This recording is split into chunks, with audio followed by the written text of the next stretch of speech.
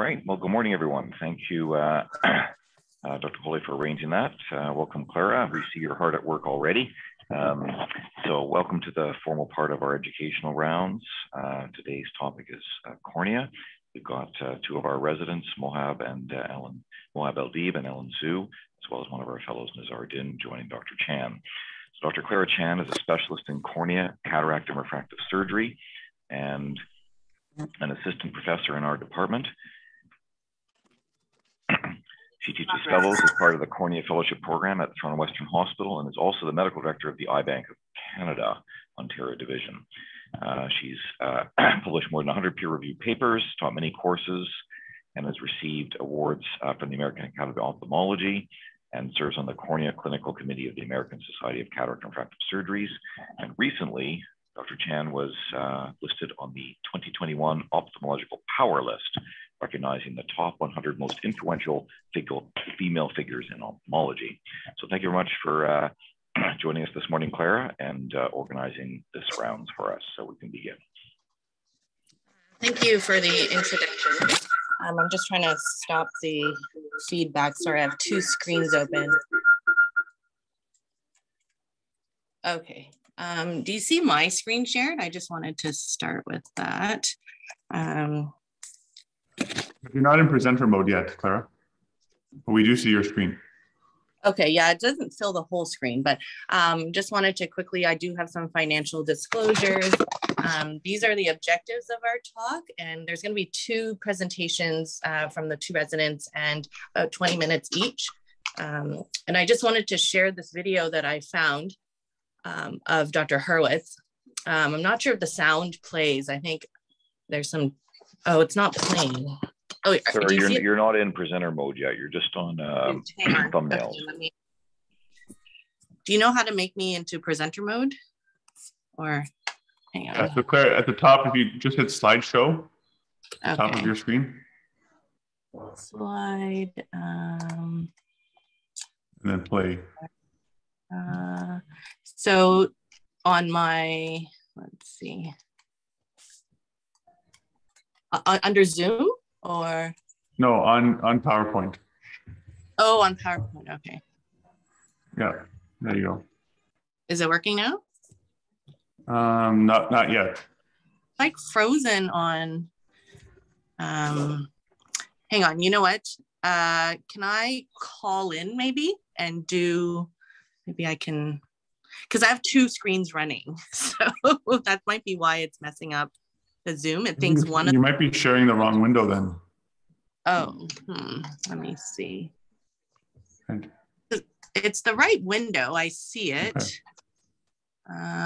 Let's see, resume share. You have two different computers or two screens on one computer? I have two screens. Yeah, so that might be tripping you up because you're in presenter mode, I think, maybe. Okay, let me try this. Okay, is that working now? Oh, yeah. Yeah, that's good. Okay, sorry about that. So financial disclosures, objectives, and I did want to share this video that I found from my graduation dinner as a resident. And it was when Dr.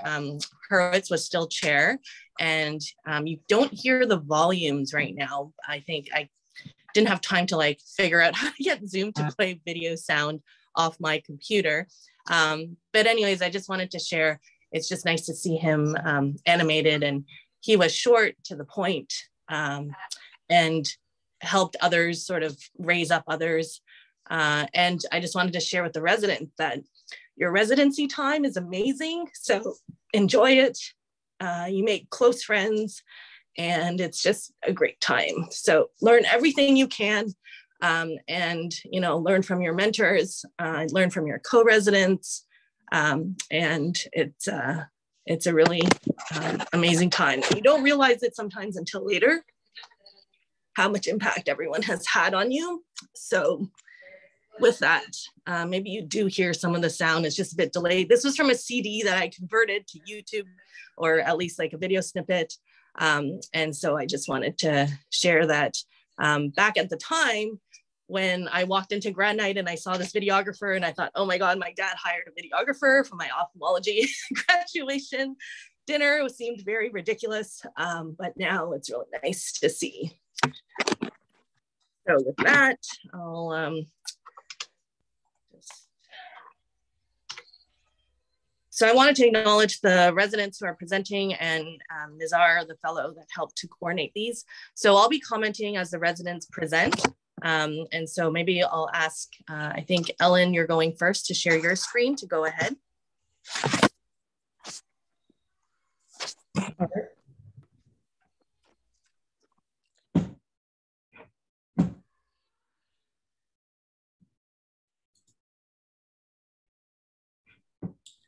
Are they sharing okay?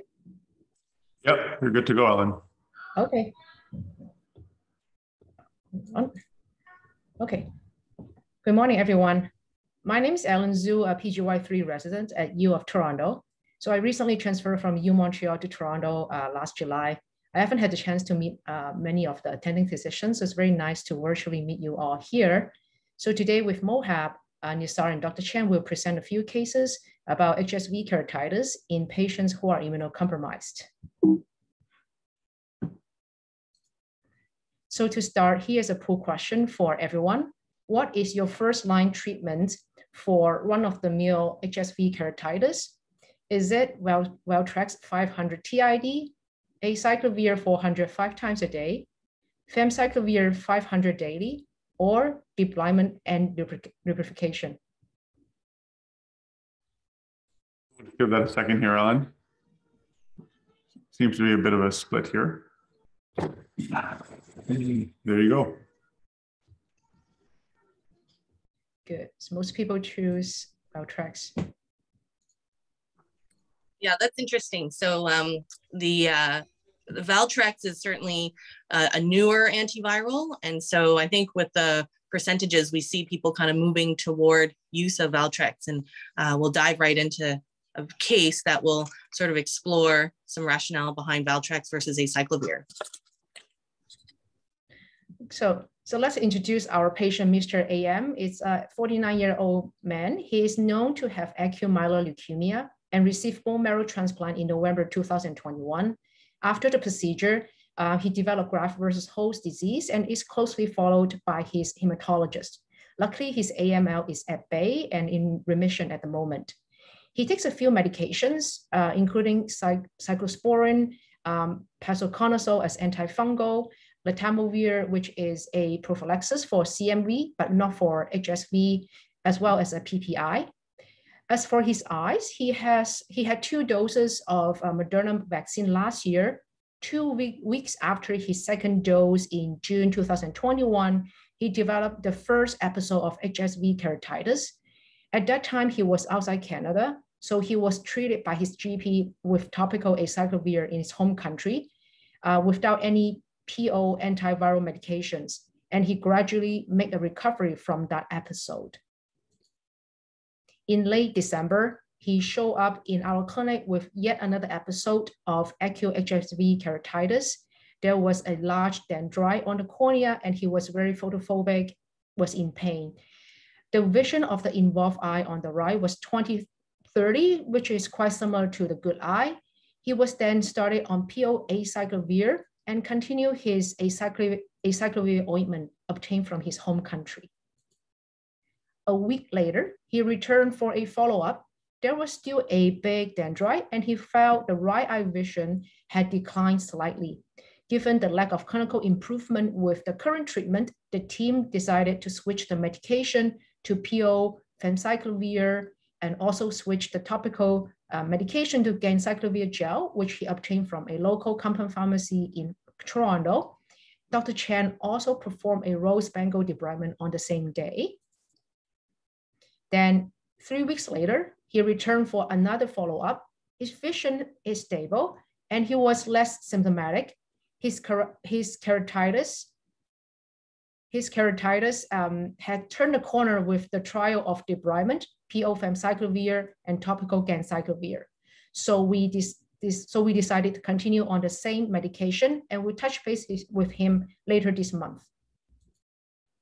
With that, we arrive at our first panel discussion point. First, what is the preferred first-line treatment for HSV keratitis? So Dr. Chen. Yeah, we can look at all these questions together, and you know, you could talk about each of these questions could be a very involved discussion. But for me, I do prefer Valtrex. I know that it has a better chance of you know, working right away. In terms of in case there's any kind of resistance. It's a newer drug. It's somewhat better tolerated in terms of GI symptoms, I find. And in terms of for vaccination correlation with HSV reactivation, we have seen some inflammatory cases where, you know, this is a bit unusual for it to be a primary, like the HSV epithelial disease being flared in association. We've certainly seen sort of more the immune stromal keratitis being flared up after the vaccination, but that can also happen after someone's like sick or their immune system's down or they've been in the sun for a long time. But maybe I'll ask, I think Hall, if you're on the phone or if you're there as a panelist, I think I saw you. I think you have a preference to start with acyclovir. Is that correct? You want to share some of your How do you know that? You see my patients. First of all, that was a great wellness session. And I thank Yumi and Radha and everyone for organizing that. And also thanks for the great video there. That was amazing. Brings back a lot of great memories. You're 100% right about residency. Enjoy it while you can, you residents. It only gets better afterwards, but you really have to enjoy the residency. It's the best time. I do like acyclovir, primarily because I think the majority of patients sometimes can't afford it. One advantage of using Valtrex is its TID dosing versus 5 times a day. But I find that some of my patients can't afford it. And so I can just write it as acyclovir, 800 milligrams, a half tablet, PO 5 times a day. And then they use a limited use code 95, which then makes the access more available for people who don't have drug coverage, and helps to takes that hurdle out of the way. But I agree with you, Valtrex, I think, is a good option, as is Famvir. Thank you. And Alan, have you seen any associations with the COVID vaccine and HSV or immune disease in your practice? Yeah, I have actually. We've had a couple of reactivation of herpes simplex. We had one interesting, it was an immune competent lady. We know that simplex is unilateral in about 90% of immune competent individuals. She actually got it in her other eye, and it was culture positive. Interestingly, I haven't seen any new, zoster infections, but we have seen reactivation of dormant zoster, in that 2 to 3 week period following their vaccination. And I believe it was primarily after their second vaccination that we've seen it. Mm-hmm. Yeah, thank you. And David, I think David Rootman's on the line. Historically, prior to having oral antivirals as being our mainstay of treatment, we had Veroptic, and we mentioned in this case that Rose Bengal was used, which is an antiviricidal agent. Are there any other kind of more historical ways that you used to manage HSV epithelial disease before our oral sort of regimen available?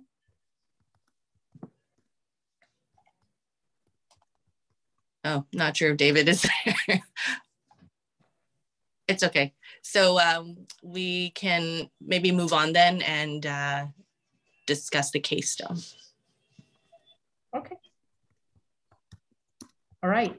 So in the next few slides, we will explore the mechanisms of action for the antiherpetic medications. So in fact, all these molecules are nucleoside analogs that inhibits viral replication by blocking the DNA polymerase, as outlined in orange here. And all these molecules can also cross-react with the human DNA polymerase, causing some side effects such as nausea and vomiting. We can further divide the antiherpetic meds into 2 groups. The first groups are the cyclovirs. Once they get inside the cell, they must be processed by viral thymidine kinase. It's a protein that's provided by the virus themselves. Once they are fully phosphorylated, they are then moved on to the nucleus and block DNA polymerase. The second group includes the cidofovir, foscarnet, and trifluridine. They are independent of the viral thymidine kinase. Once they get into the cell, they move to the nucleus directly and ready to do their job. So for antiherpetic medications, The viral DNA pol is the final substrate, and there are two ways for the virus to mutate and escape the medications. One is to mutate the thymidine kinase, so they will not process the cyclovirs. Another way is to mutate the DNA pol, and that is a much bigger problem because they can render all the medications ineffective. It is interesting to point out that cidofovir and foscarnet block DNA pol in a slightly different way. So the hope is that if mutation only renders the enzyme insensitive to foscarnet, we can still use cidofovir. The molecular pathways we discussed for all these medications have their clinical implications. Acyclovir is the most specific for viral DNA pol, and that's why it is has the least toxicity. At the same time, acyclovir can readily induce viral resistance as well. Among healthy people, less than 0.5% will have HSV that is resistant to acyclovir, but that number jumps to 5% in patients who are immunocompromised. And 95% of these mutations happen in the viral thymidine kinase. So when we decide on a medication for patients with HSV keratitis, acyclovir is a sensible medication to start with for patients who are healthy and immunocompetent. But for those who are immunocompromised, it is much better to start with valcyclovir. If none of the cyclovirs work, it's most likely that the thymidine kinase has mutated, so you can escalate the treatment to foscarnet or cidofovir. In the last part, we will take a quick look at the safety profile between the two medications, acyclovir and valcyclovir. In immunocompetent patients, they are very comparable in their side effects. And the question is, do they have similar safety profiles in patients who are immunocompromised? We asked that question because there is an article on Focal Points suggesting that valcyclovir is associated with more thrombotic microangiopathies, such as TTP or HUS, hemolytic uremic syndrome, in immunocompromised patients. But is that really the case? So we did a literature review, and here is a very good article published on the journal Blood. In this randomized double-blind multicenter clinical trial, they recruit a large number of patients in each group and compare the side effects between valcyclovir and acyclovir in CMV prophylaxis in patients who are immunocompromised. The researchers did very frequent blood work and had a very low threshold in calling a thrombotic microangiopathy or TMA episode. For example, if they saw the schistocyte on blood smear are showing up, or there is an elevation of lactate dehydrogenase, they will call this a TMA episode. When they look at the results, both groups had a very low incidence of TMA episodes, between 2 and 3, and the two medications, in fact, also had similar profiles in their overall side effects. The paper also mentioned that thrombotic microangiopathy may not be related to the medications, but in fact, as a complication of the dysfunctional and dysregulated immune system, especially in those who had HIV. So here is a head-to-head comparison between valcyclovir and acyclovir. So valcyclovir dosing is only 3 times a day compared to the 5 times a day for the acyclovir, making valcyclovir easier for patients to be compliant. Valcyclovir has a better efficacy thanks to its higher oral availability. They share similar safety profile as we just discussed.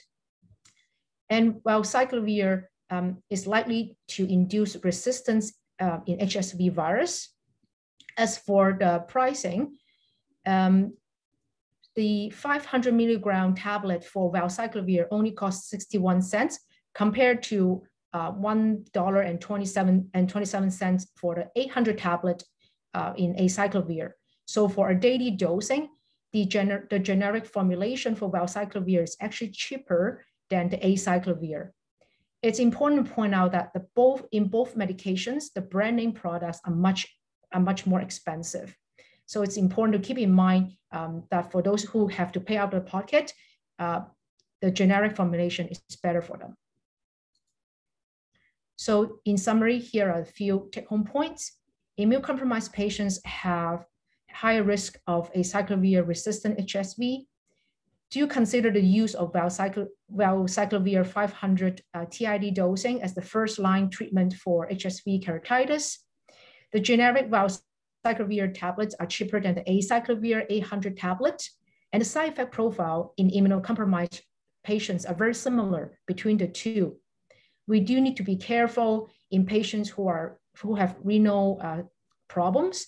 It's a good idea to put them on annual blood work if we decided to put them on long-term prophylaxis.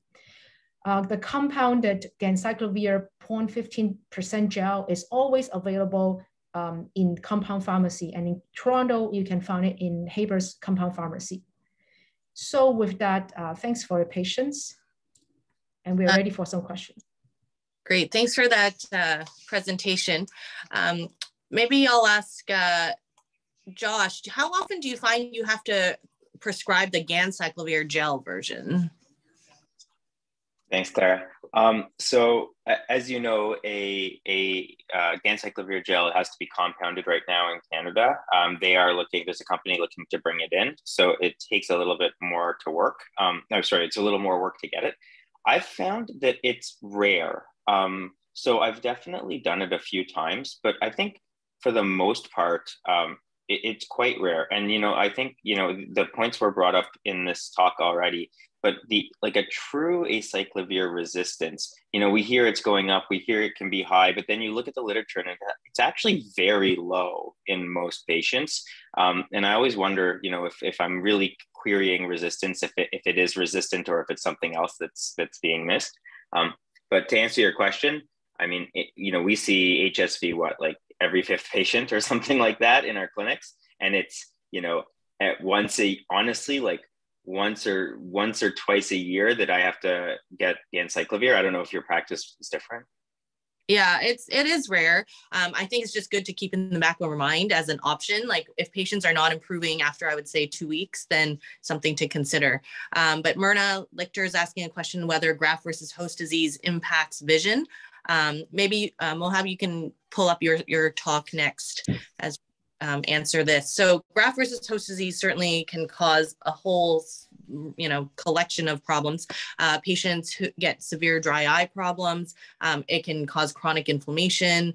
Their meibomian glands completely get obliterated. The inflammatory mediators that infiltrate their lungs and skin and GI system also infiltrate their lacrimal glands and any mucous membrane on the eye surface as well. And some get even severe limbal stem cell deficiency problems.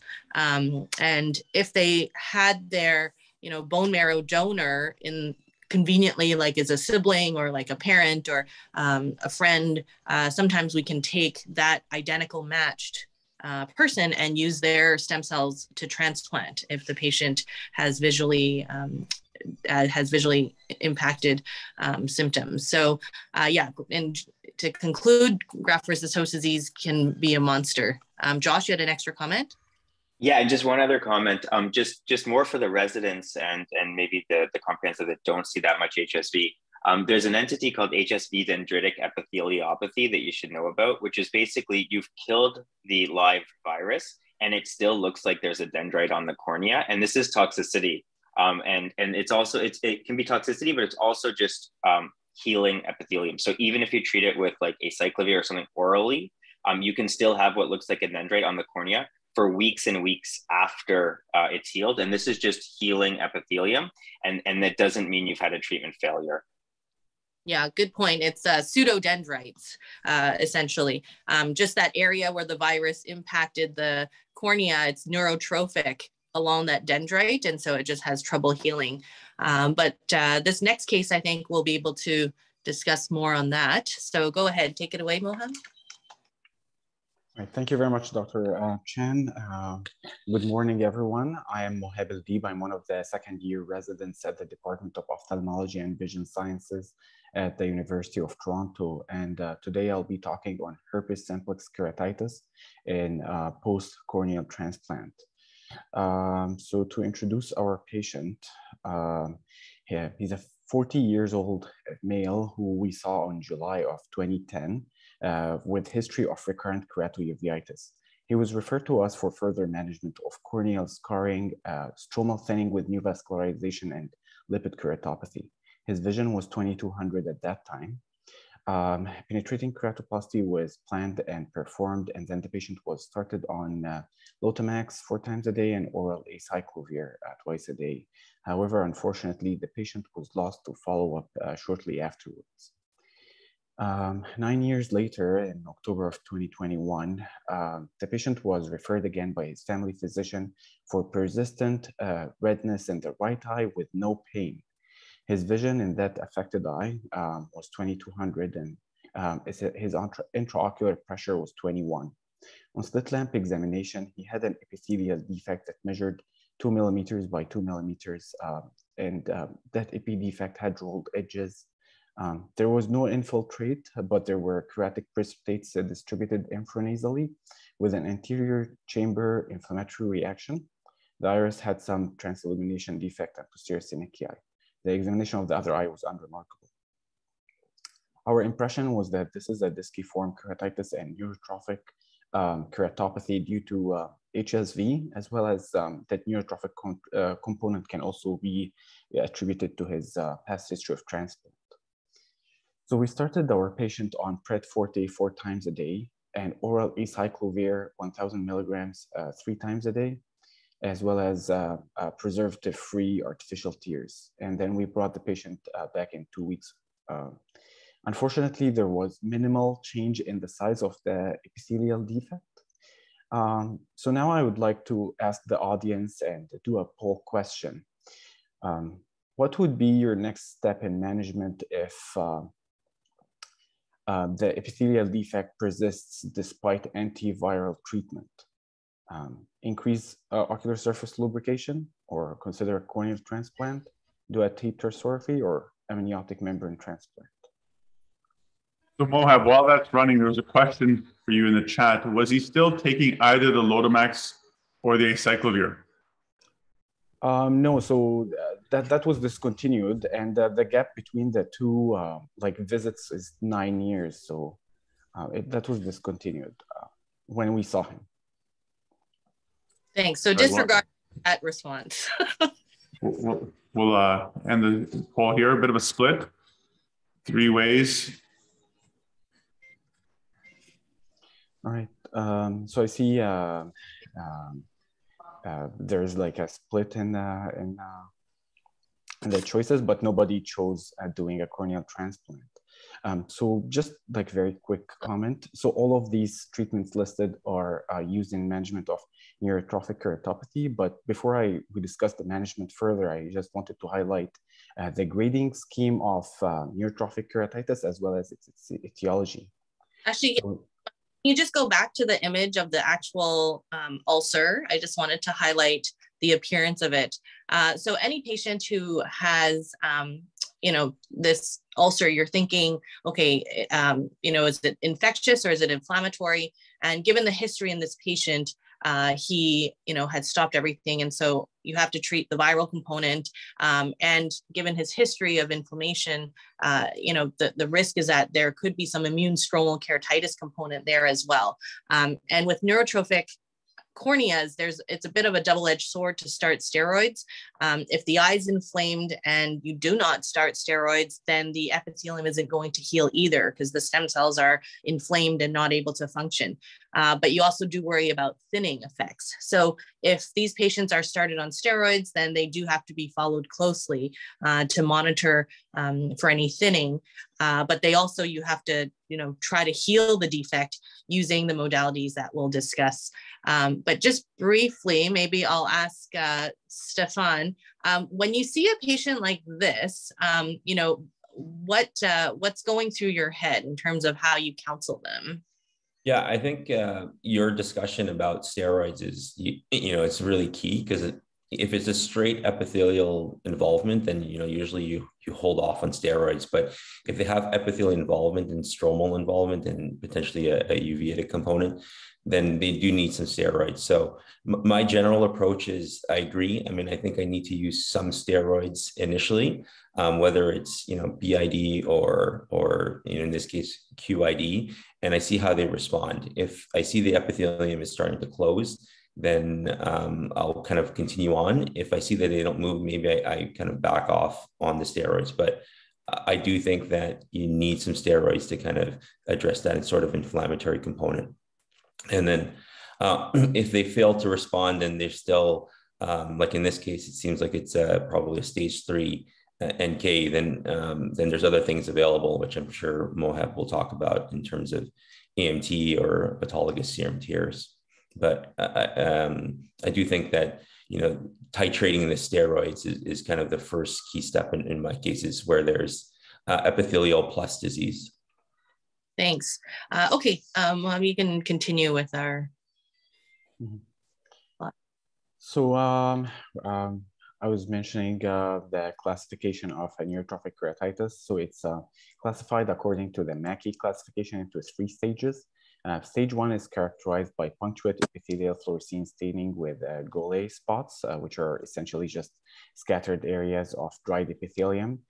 There will be increased mucus viscosity, decreased tear breakup time, and rose Bengal staining in the inferior palpebral conjunctiva. Alan, you want to just, his hand is up. I just want to catch him before. I'll just, at the next break, I just wanted to make a comment. Okay, awesome, thanks. Sorry, go ahead. In stage 2, epithelial defect is typically oval in shape and usually located superiorly. The epithelial defect is surrounded by loose epithelium with smooth and rolled edges. Other features would include stromal swelling with the descendant membrane folds, as well as an anterior chamber inflammatory reaction. In stage 3, the disease progresses into corneal stromal ulceration and can progress further into stromal melting and perforation. So the etiology of neurotrophic keratitis involves any condition that leads to impairment of the trigeminal innervation. The impairment of the trigeminal reflex results in reduced tear film production and blink rate, which leads to spontaneous corneal epithelial breakdown.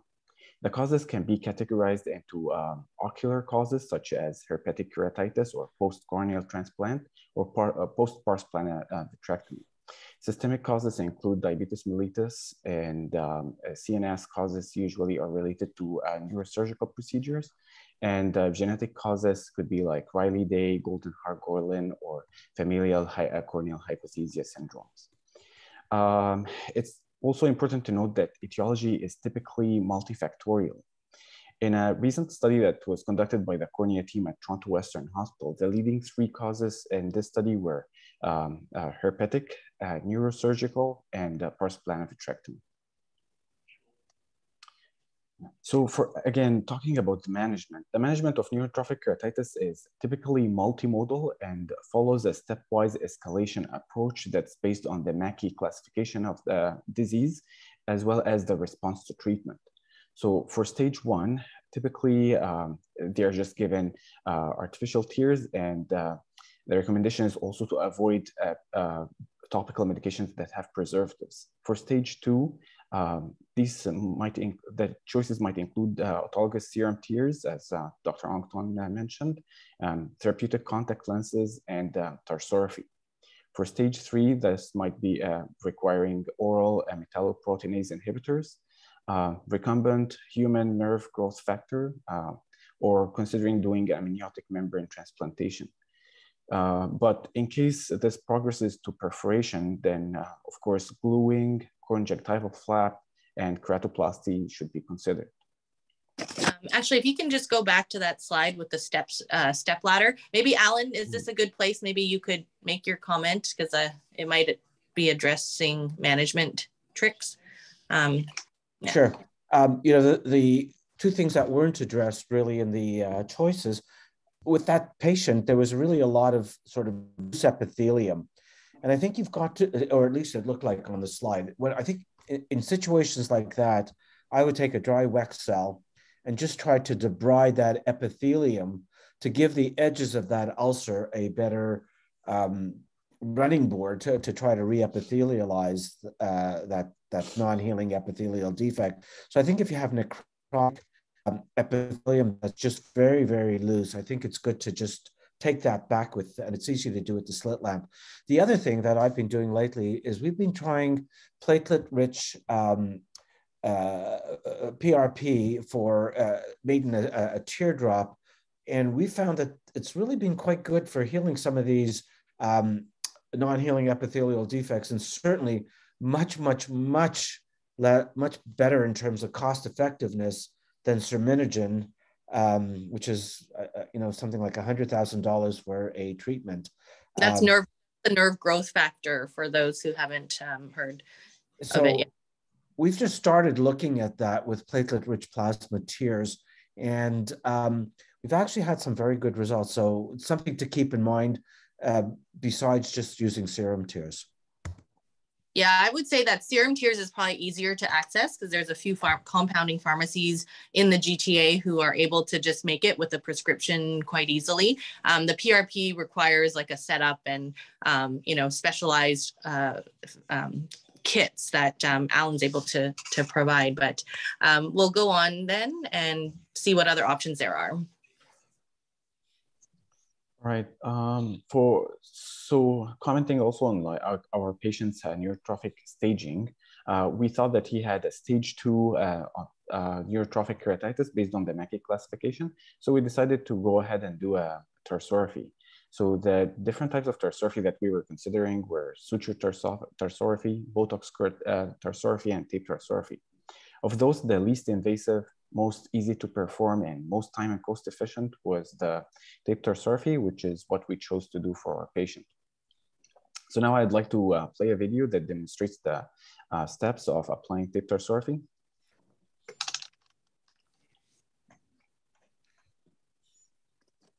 So you can see here that you want the patient, as you're showing them, you teach the family member or the patient to pull up on the upper eyebrow and tell them to look down so that the eyelid crease is completely flattened.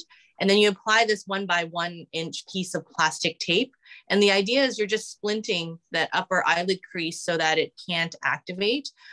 So it works like pretty good. Like you can see here, the pseudo patient is looking up, down, left, right, and that upper eyelid just doesn't budge. So it's sort of a cheaper version of the Botox tarsorrhaphy, where the injection is made into the levator and Mueller's to sort of inactivate the eyelid. Except this kind of gives the patient control, and they're able to do it, when the tape's loosened, they can replace it themselves. And there's, the cost of a roll of tape is like $8 instead of the Botox, which is a couple hundred. And it's just super easy to teach the patient to do. And I think in these cases, the patients, in terms of compliance, you do have to explain to them that this is sort of an alternative. Otherwise, we'll have to sew your eyes shut potentially, and that might encourage their compliance a bit. The problem is they don't feel pain. And so it's trying to get them on board with the multitude of interventions that you're suggesting to them can be a challenge sometimes, I find. But this is a great trick. Anyone that you want to just encourage their epithelium to heal up quicker, or they have lag ophthalmos, just applying this bit of tape. We probably use it at least 2 or 3 times a day in clinic. You can go. Oh, Alan, do you have another comment, or is that from before? No, sorry, that's from before. All right. Well, all right. So Dr. Chan and her group did a retrospective interventional case series to report on the outcomes of using tape tarsorrhaphy in eyes with persistent corneal epithelial defect due to various etiologies, including neurotrophic keratitis. In this study, 34 eyes of 33 patients were included, and they were followed for at least 3 months. Resolution was achieved in 29 of these 34 eyes with significant improvement in vision. The average time to resolution was 23 days, and none of the eyes that achieved complete resolution had a recurrence. However, unfortunately, 2 of the patients with the neurotrophic keratitis failed to resolve.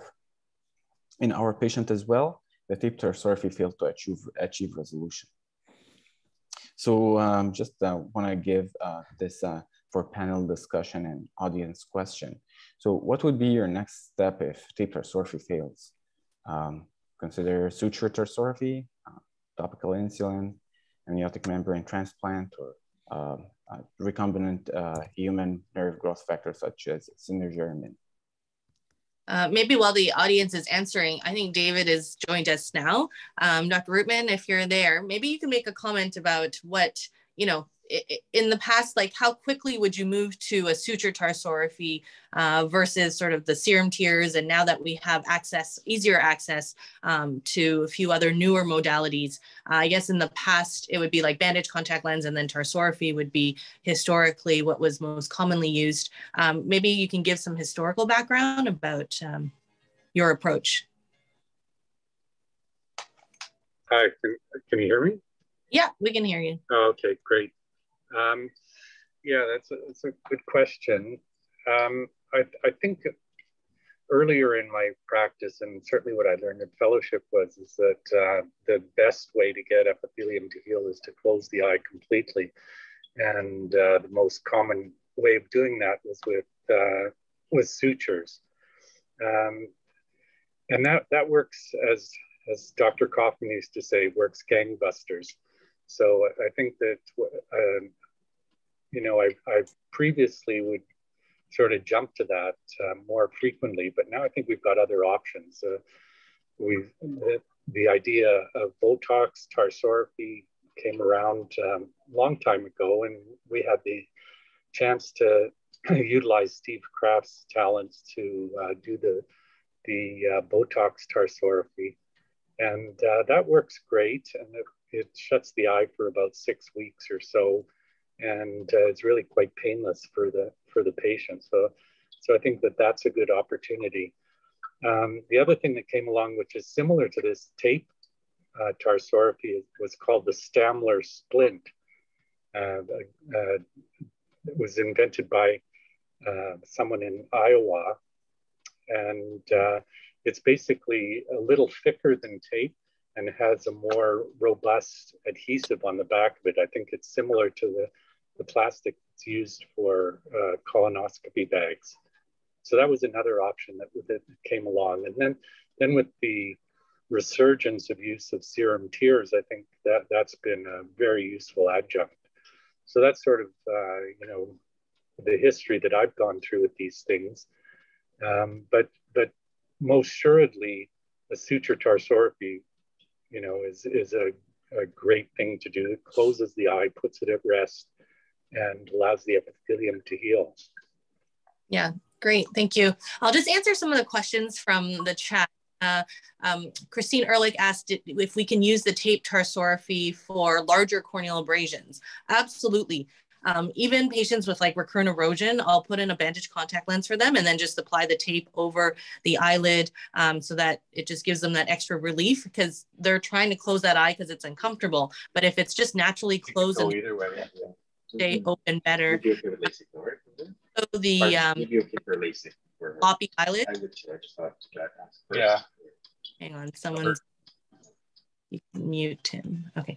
And then also for patients with like floppy eyelids after their cornea transplant surgeries or cross-linking surgery, any kind of corneal surgery where the epithelium's abraded, and I want their floppy eyelids to not impact their healing and have them self-avert while they're sleeping or accidentally rubbing their eyes and their eyelids are so floppy that it flips. I'll put the tape tarsorrhaphy as well on. And if you tell the patient not to touch it, it lasts a long time. Like you guys know, that's the regular plastic tape that we use for eye shields after cataract surgery. And that tape is pretty strong. So, you know, if you tell the patient not to touch it and don't shower for 48 hours after surgery, that tape will stay that whole time and work. And that just gives the epithelium enough time to start its healing process. And for healthy eyes, even, you know, 48 hours later, if you examine their epithelial surface, if it's nicely protected, they're probably 80% healed already actually by then.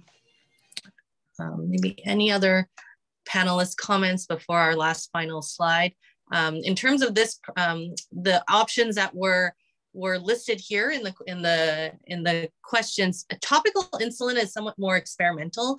There's maybe a 2 or 3 papers showing that it has some benefit. I think Alan has tried it on a couple patients. And in terms of the nerve growth factor, that is a new drug that is Health Canada approved, but the company is just trying to get the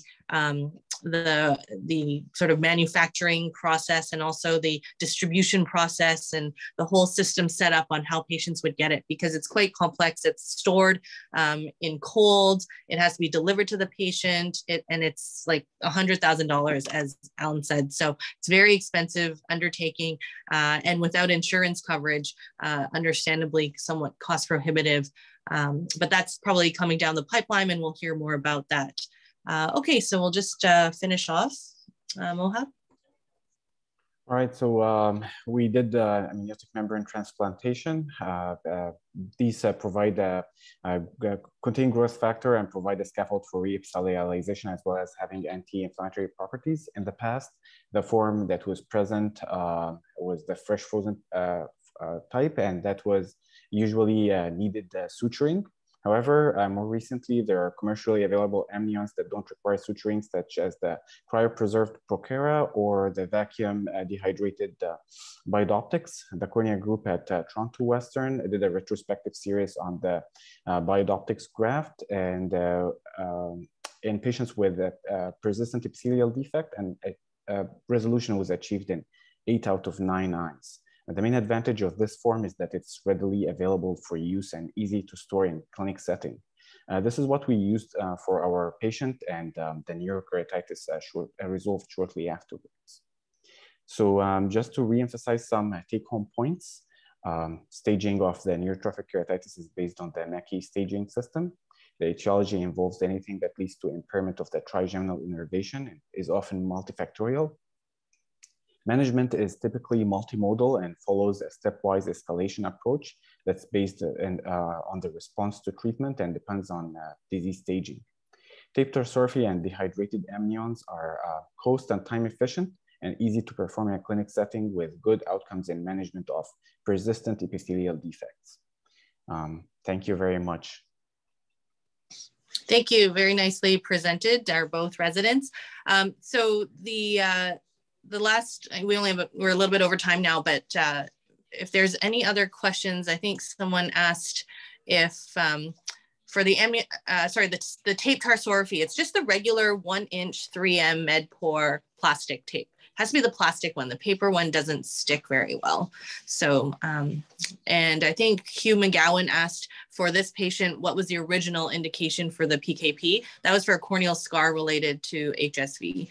Something interesting is when we do our transplants and we send the specimen off for pathology, we can actually request for PCR on that cornea transplant if we're suspicious of HSV, but potentially never had a formal diagnosis, or if we want to know whether there's active HSV in a graft that was done for perforation, for example. I had a patient like that where we did the PK as a tectonic graft and sent it PCR because the patient was high risk, was an atopic, and had melted and perfed. So and the PCR came back as positive for HSV. So knowing that, we were able to tell him, okay, let's give you max dose valcyclovir to make sure that the HSV that was active in your cornea tissue is really eradicated. So I'll just probably end with that. And if there's any other questions, we can stay on for a bit to answer, but the formal presentation is finished and there's a link to the survey so that you can get your CME credits. Thank you.